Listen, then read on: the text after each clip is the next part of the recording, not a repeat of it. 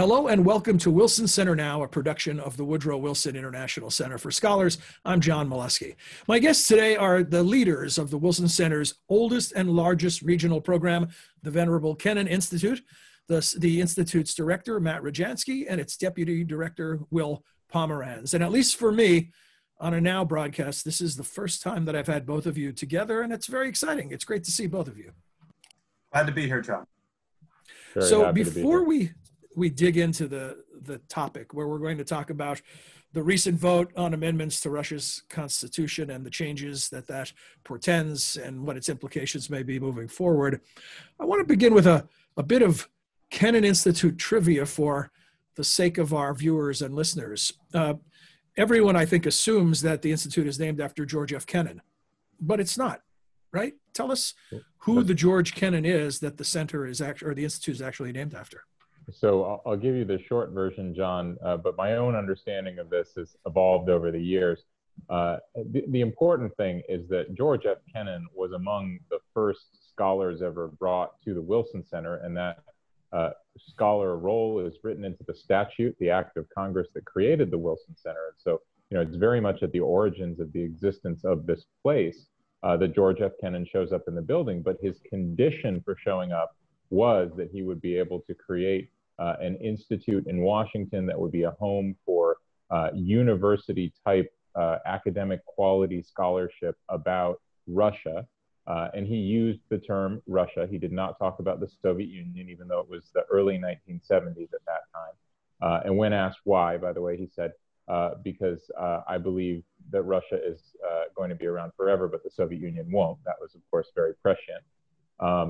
And Jim Billington, who was the first director of the Woodrow Wilson Center, accepted that condition and rose to the challenge and created what became the first of the Wilson Center's regional programs. The kind of device of saying that the Kennan name was that of George Kennan the Elder. This was a 19th century early relative of George F. Kennan, who was an American explorer in Siberia, part of the expedition to try to connect North America and Europe by telegraph over the Bering Strait rather than across the Atlantic Ocean. It's a bit of a fiction because of course it's named for George Kennan. He was the founder after all. But this was a way for him to also pay homage to his relative. And I think if you've read, Kennan's diaries or his 2-volume memoir, you'll see he was always wrestling with his own self-image. And I think this was a way for him to kind of reduce the moral pressure of naming an institution after himself, when after all, he couldn't afford to endow it. Well, it's a great story, no matter which George Kennan we're talking about. Thanks, Matt. As we transition to the topic, Will, let me ask you about the vote itself and how we should think about it in terms of democracy. Is this a legitimate exercise in democracy? Well, unfortunately, it is not a legitimate exercise in democracy. A lot of different variations took place in order to allow this vote to happen during the time of coronavirus. So instead of having it on a single day, they had the election spread out over a week. Instead of having to go to your polling place, your polling place actually came to you and your apartment or your place of work. You were able to vote there. Third, there are significant charges of voter fraud. It has been estimated by one academic that as many as 20 million plus votes are fraudulent in this constitutional referendum. There were various prizes for showing up. Independent monitors were not allowed to observe the actual voting. So there are lots of different and plausible explanations as to why the vote was so high, actually 78% for the Constitution. There are other irregularities that I can go into. The Constitution doesn't even allow for such a plebiscite. They didn't observe the rules for referendums. This is a very suspect vote in terms of its legitimacy. Matt, given what Will just described, who is the audience for what essentially is a bit of a dog and pony show? It's a very important question, right? Why conduct this exercise at all when almost nobody doubts that Vladimir Putin is the end all and be all of political power in Russia? And the answer may be in part because he knows that he's a mortal man. He's nobody's fool, and he understands that, as occurred the last time that there was some question about whether he would remain at the pinnacle of political power, that was 2007 when he did the so-called castling maneuver to comply with the letter of the Constitution, if not its spirit, and made Dmitry Medvedev president while he was prime minister. What actually happened was elites coalesced around Medvedev, worked to convince Medvedev, and I think ultimately successfully, if abortively, that he should run again, that he should try to hold on to power and be a real president for a second 4-year term, and that was really perceived as a threat by Putin and those around him, and that the idea of elite factioning, even if it's something that Putin takes advantage of in many cases to be the ultimate arbiter of disputes within the Kremlin elite, you don't want to have rival factions with potential rival chiefs. And so I think what Putin is doing is, rather than permitting speculation for the next 3 years about whether he would fade into the background again when his now second set of terms finishes, the key provision of the 200-some quote-unquote amendments to the Russian Constitution was the one that zeroes out, quote-unquote, his presidential terms, such that, in effect, under this new constitution, I keep using quotes because, it doesn't mean anything in our legal terms, but under this new constitution, he gets to start over at zero. That sends a signal to the Russian elite that there will not be a competition to support one or another candidate to replace him, whether it's Medvedev or Sergei Sobyanin, the mayor of Moscow, or Sergei Shoigu, the defense minister, any of the popular figures. Even if Putin had said, no way, nothing doing, I'm not going to pick a successor, the mere fact that he didn't have a clear plan to remain in power after 2024 until this vote, I think would have created that elite faction. And then a final small point, I think he is trying to signal to the Russian people more broadly, hence the need for a certain degree of majority turnout. We've actually published some analysis this week you can find on the Kennan Institute website based on the work of Sergei Shpilkin, a Russian physicist turned statistician, who basically concludes that there was nothing like a majority supporting these amendments, but nonetheless, the appearance of there being a popular majority is really key to Putin's general image that I'm the only one in Russia who has a popular mandate. I don't have to steal elections. I'm genuinely popular.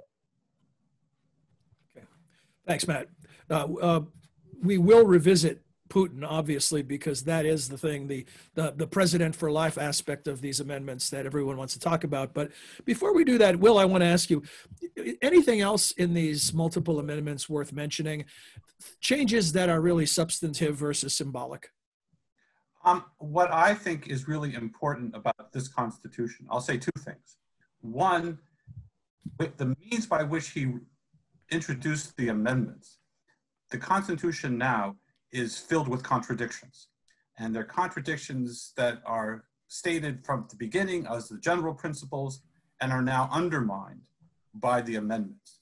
So that principles such as a nascent division of powers, the independence of local self-government, the independence of the constitutional court, the notion of a secular state, the notion of a non-ideological state, all these principles that are now still in the Constitution are contradicted by Putin's amendments.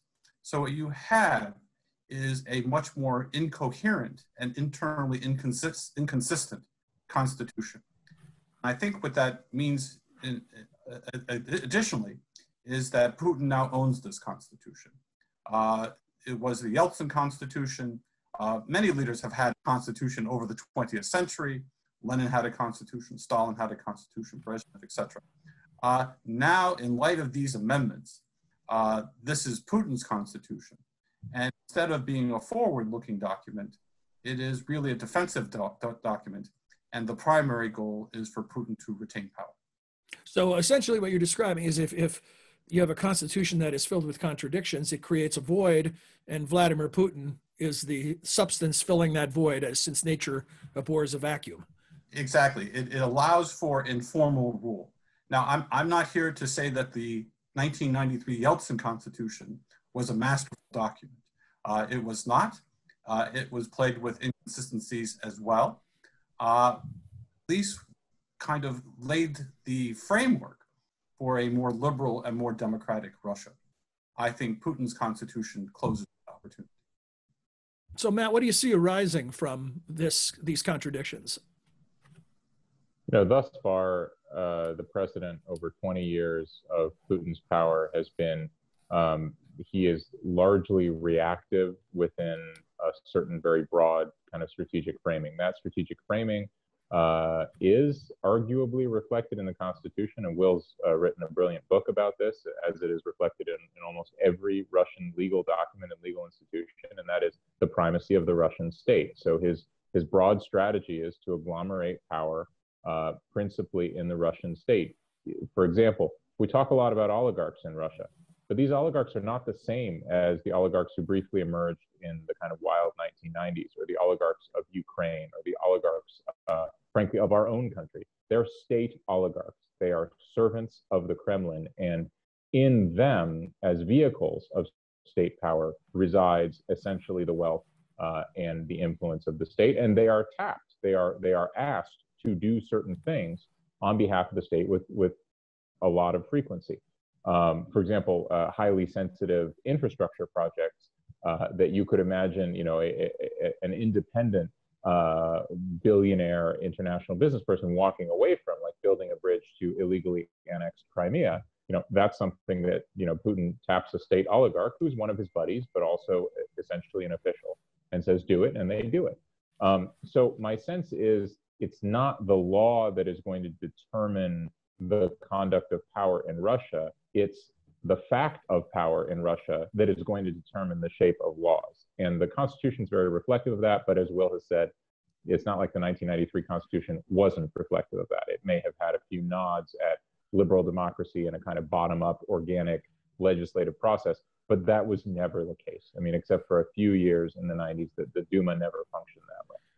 Beyond what Americans might prefer, or champions of democracy might prefer, or whomever you might identify, is this good or bad news for Russia as a nation? Does a president for life, the president being Vladimir Putin, speak to stability and some sort of strength that will serve the country well, or does it portend stagnation? I think you've hit the. Go ahead. You've hit the two words right on the nail. Putin's argument is that it leads to stability, and that is his goal, and that anything that interrupts or deflects from that stability is bad, and he wants to prevent that. I think his argument, Putin's argument, is that it will lead to greater stability, and Matt alluded to that because there was some question about Putin's successor. And by introducing this amendment, he is now no longer a lame duck, but can theoretically be there until 2036. The question is, what is Putin going to do differently over the next 16 years that he hasn't done over the previous 20 years? And it's very hard he hasn't really said what he wants to do. He says he wants to kind of promote, as we said, stability, address some of the social issues that are still prevalent in the Russian Federation. But in reality, I think the recipe is stagnation. There will be no political turnover for the next 16 years, other than the turnover that Putin permits. There won't be any changes of power. There won't be any free and fair elections if Putin has his way. And that simply will mean that the status quo persists. And there are examples of rulers in Russian history who have insisted that stability and national integrity are the key crucial principles of the Russian Federation, of Russia, whether it be imperial, Soviet, or post-Soviet. That is what Putin's going to be doing. He's going to be a defensive president, and I think this is a recipe for and economic stagnation. And the final point I'll say is that one of the things that Putin fears the most is any spontaneous protest.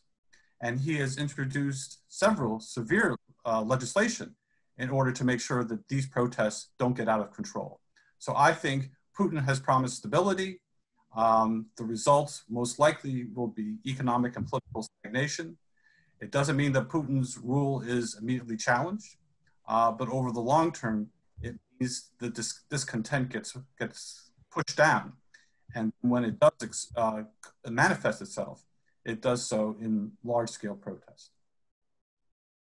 Matt, I'm guessing that you largely agree with Will, but any additional thoughts as we look ahead? Yeah, I agree. I want to underscore the last point, that the less the system leaves room for pluralism, leaves room. And I'm not talking about the flourishing of liberal democratic principles. This can still be very much in a kind of conservative Russian Eurasianist context, but the less that, to use the Soviet term, new cadres can come up in the system and really flourish and develop. Even the Soviet system allowed that to some degree. It had a mechanism for it. The more all that energy is going to be bottled up and potentially can be very explosive and I think negative for the society. So none of us wish to see violent change in Russia, but I think ironically that becomes more likely at some distant point in the future. Then the one other point I would add to what Will said, I basically think of lines that I've heard from the two Vyacheslavs in the Russian Duma, Vyacheslav Volodin, the Speaker of the Duma, who said, there is no Russia without Putin, and therefore, when we ask what will be after Putin, the answer must be Putin. So stability. And the other line is from Vyacheslav Nikonov, who is the grandson of Molotov, the Soviet foreign minister under Stalin.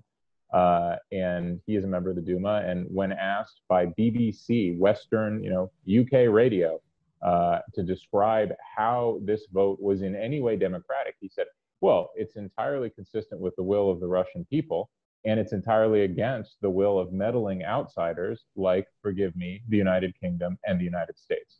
And I do think a very big part of the narrative from the Kremlin is that this is good for the Russian people, because if we weren't doing this, there might be some mamsy-pamsy liberal, weak figurehead. But basically, America would be running the show here in Russia, and that would be very bad for you. Does the stagnation model internally extend to Russia's role in the world internationally? I mean, what will look different? We've seen military aggression regionally and meddling in foreign elections, and now we may be talking about bounties on U.S. troops in Afghanistan and all kinds of what doesn't look like leadership looks more like mischief, really. What about Russia's role internationally? So I dissent a little bit from what seems to be the Washington consensus on this. I agree that the United States and Russia have a serious problem. I agree that we have absolutely diametrically opposed worldviews. But I think in part, the reason that the problem translates into the kind of malign activity, that's the term that is used in Washington, it's even cited in legislation sanctioning Russia on the part of Russia, is because the Russians don't see any better options. They've done things that we object to. We have hammered them with sanctions and isolation and other forms of punishment. But because we won't do the one thing that during the Cold War was always the beginning of managing conflict and avoiding crises, which is to negotiate. We won't do that. We are absolutely dead set on the idea that we will pressure the Russians into reversing their bad behavior. And I think the Russians are dead set on bringing us to the negotiating table. And so they keep ratcheting up the bad behavior. So, my policy view on this is that we have got to find that space, that zone, which is not, rolling over and accepting bad behavior by Moscow, because that will also encourage more bad behavior, but is also not sort of, we don't talk to people we disagree with, and therefore, they keep doing it. Matt, you introduced the notion of the neighbor paradigm in a piece you just wrote in the National Interest. Would you explain that, the whole notion of thinking of Russia as a neighbor?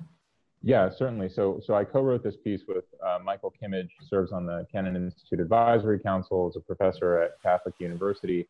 And the basic argument is simple, which is, Angela Stent at Georgetown and many other good scholars on Russia have told the history of U.S.-Russia relations in cycles. And they're cycles that really alternate between polar extremes. One is, cooperation almost to the degree of alliance, but certainly unrealistically high expectations for the alignment of interests between two very fundamentally different nations that have always been very different. And the other is conflict, whether it's a hot war, a cold war, sort of ambiguous war, hybrid war, whatever it is, but it's real conflict.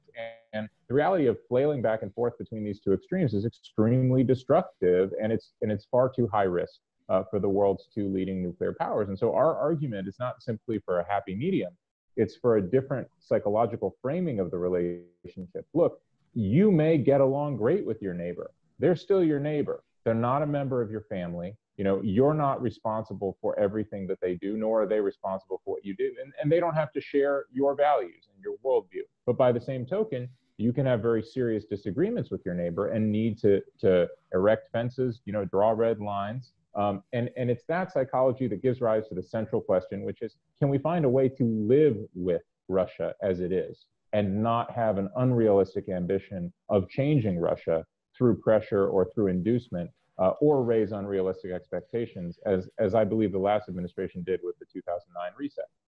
And that question will be answered in the context of a potential another change of administrations in the United States. So it could be very messy. Gentlemen, before I let you go, this has been terrific, but I want to ask you each to comment on sort of the end game question.